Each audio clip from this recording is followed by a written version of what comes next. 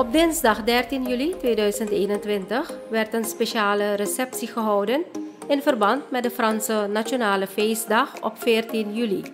President Chandrikapersad Santokhi en First Lady Mellisa Santokhi-Seenacherry waren aanwezig tijdens deze speciale gelegenheid.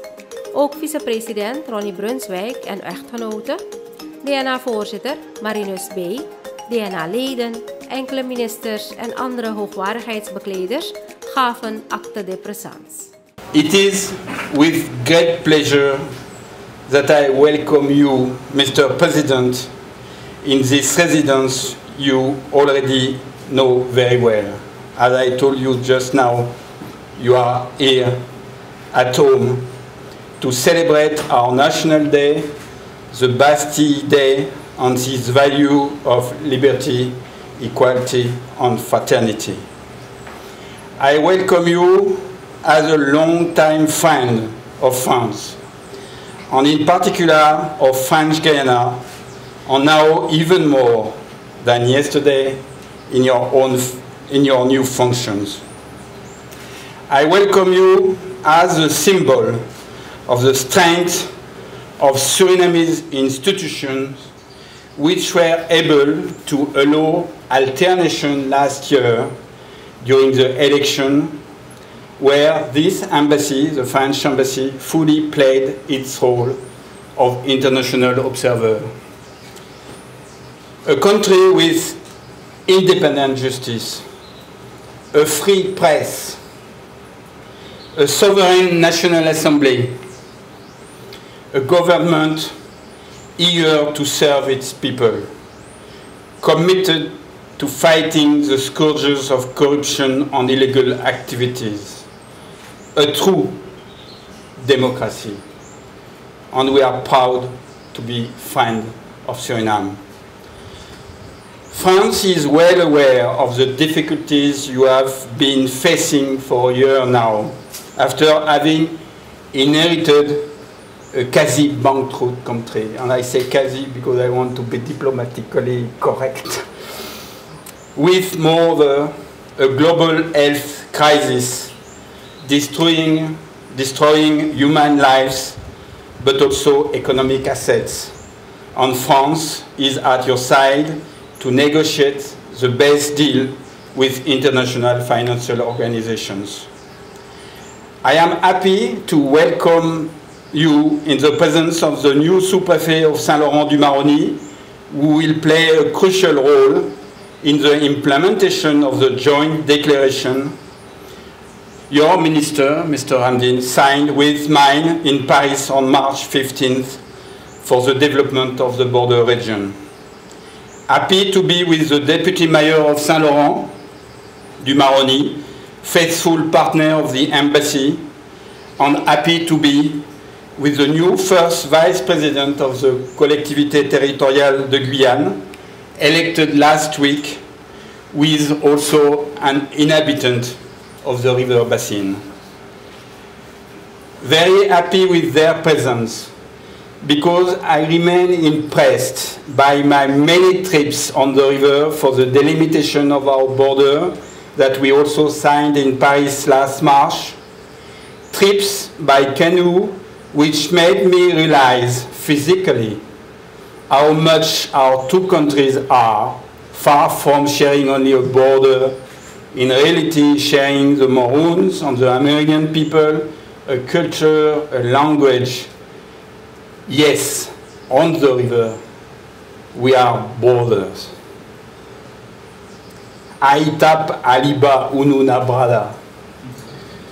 And especially with the presence of the Vice President of Suriname in Aukener, Ai tapaha liba waha bahala. This sharing makes us proud, and it also obliges us.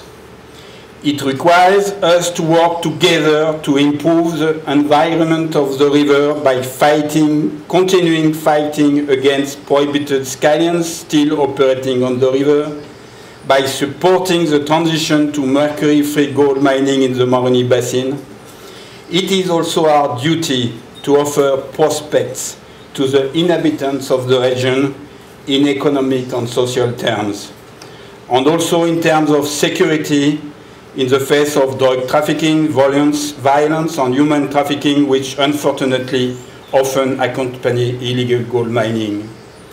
It requires us to cooperate, as we do, with the generosity of the French Guyanese, who have lived the same history as your populations, because they often have the same origin.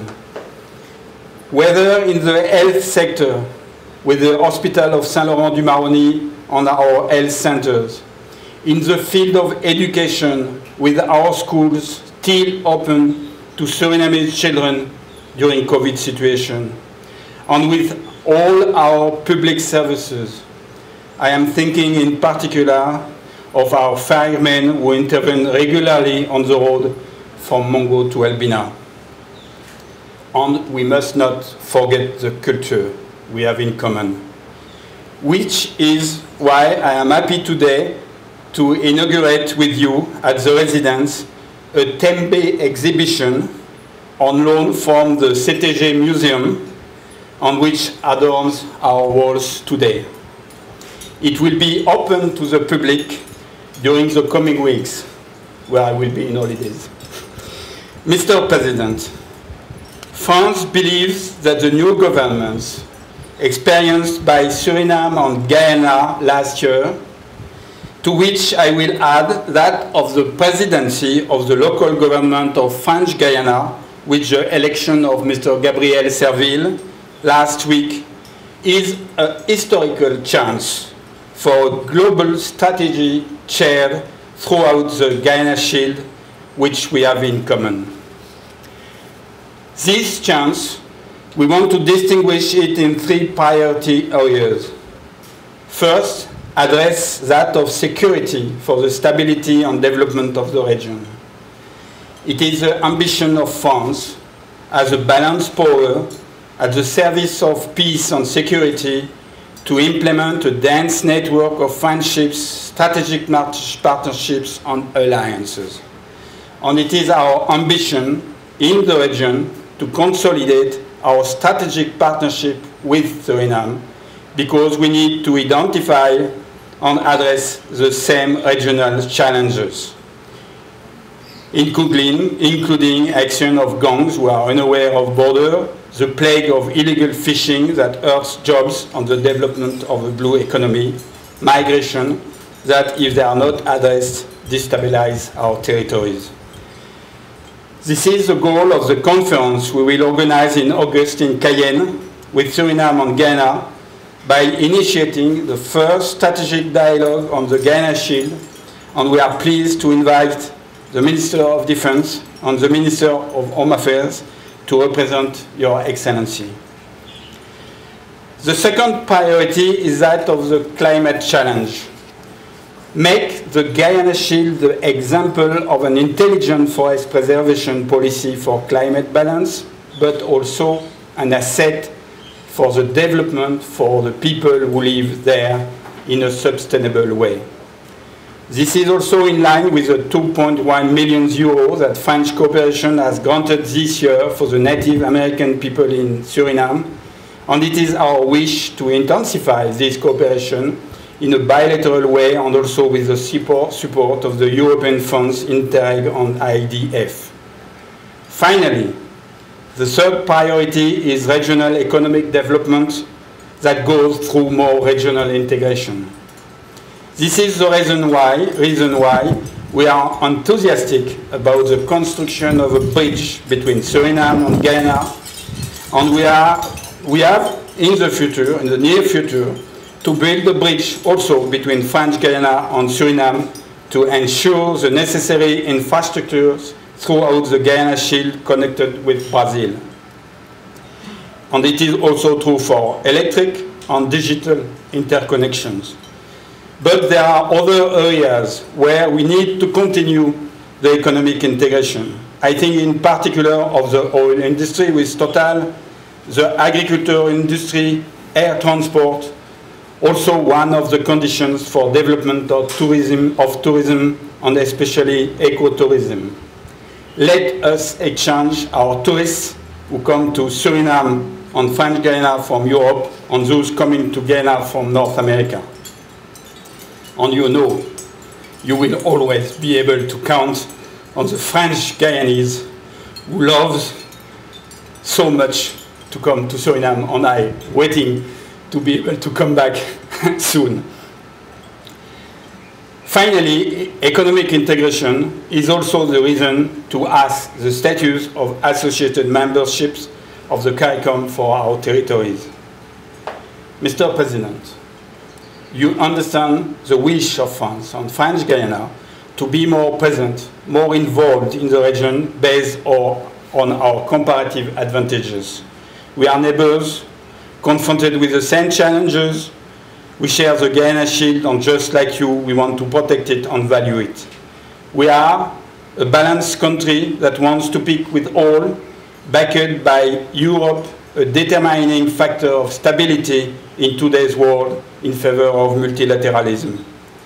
And we are also strong with our industries, our products, our technology, which we really want to share.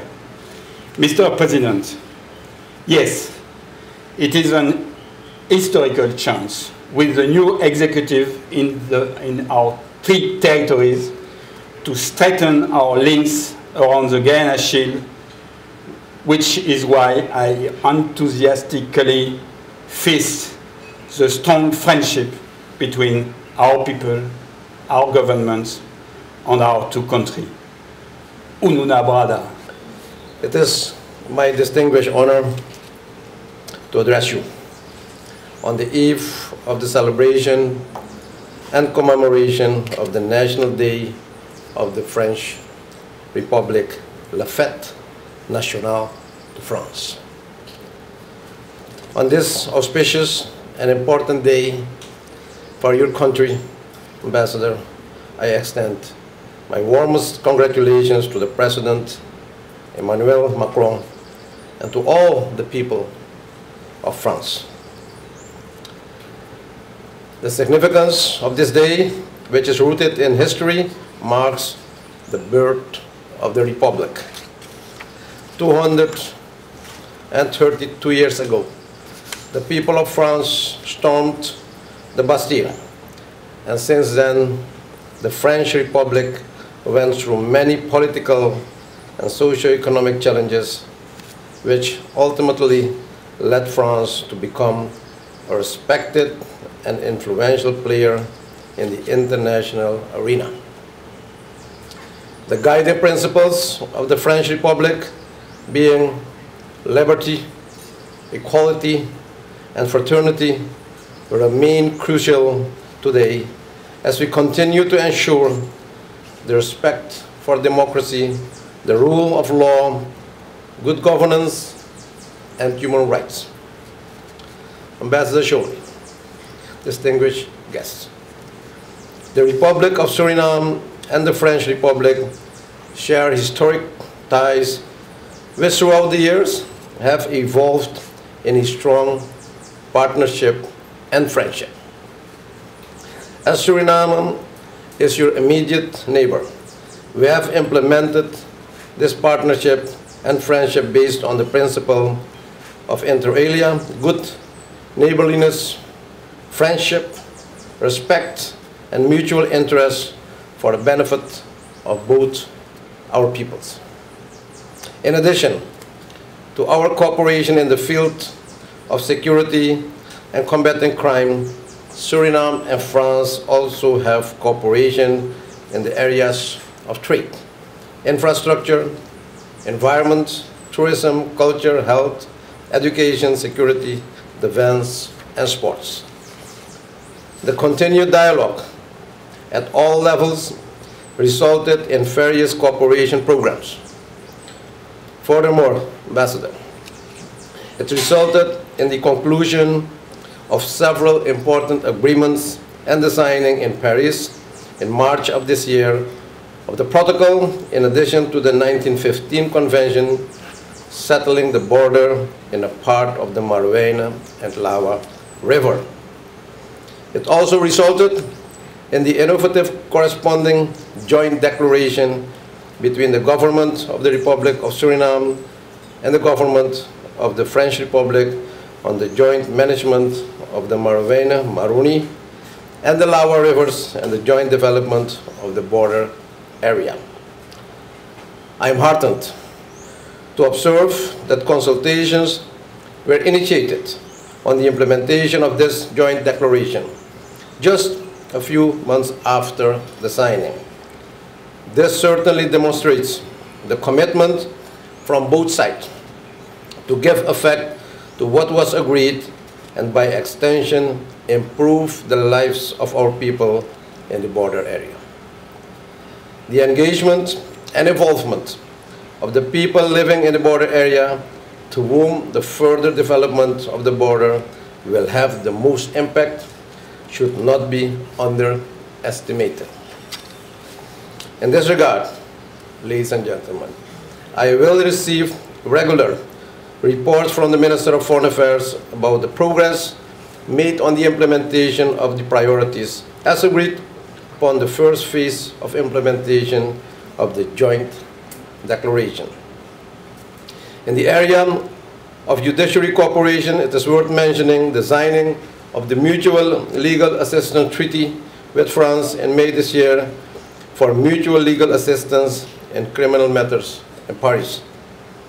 This is the first step towards formalizing legal relations between our two countries. Ambassador Joly and distinguished guests. Being an immediate neighbor of France, we have also benefited from the generosity in terms of donations received to assist Suriname authorities to curb the further spread of COVID-19.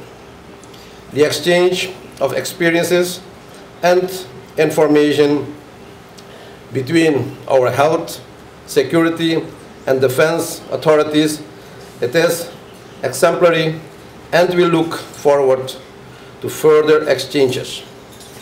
This reflects the solidarity which is necessary to jointly address the COVID-19 pandemic. We look forward to further engagements as we all have to work on the post-COVID-19 pandemic recovery. Suriname is facing an unprecedented crisis because of the years of economic mismanagement exacerbated by the social economic impact due to the COVID-19 pandemic. But as Suriname, with our new government further charts a journey towards economic recovery, resilience, and growth, it would therefore be remiss of me not to acknowledge the valuable support pledged by the French representatives to support Suriname in its recovery program, including the support via the French representatives on the IMF board.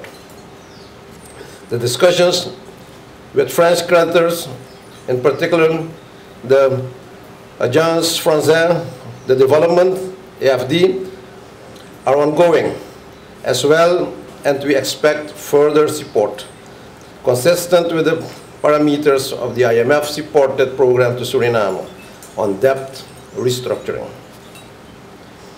Also, our geographic reality in the Guyana Shield can be further utilized to assume a leadership role in establishing a strategic partnership. This to contribute to the sustainable development of the Guyana Shield and ensure that no one is left behind. Ambassador Joly, distinguished guests. Climate change remains a threat to low-lying coastal states, in particular small islands developing states. Specific challenging is access to adequate climate financing. As we are all preparing for the United Nations Climate Change Conference of the Parties COP26 later this year in Glasgow, we expect that participants can agree on ambitious commitments, including financial ones. We look forward, Ambassador, to also liaising with the French delegation to ascertain possible synergies in our positions for the upcoming global climate discussions. It is only through global awareness and joint partnership that we can accomplish significant, tangible results. Ambassador Jolie, distinguished guests, please allow me, in closing, to reiterate the commitment of my government to deepen the relations with the French Republic at the bilateral, regional, and global level.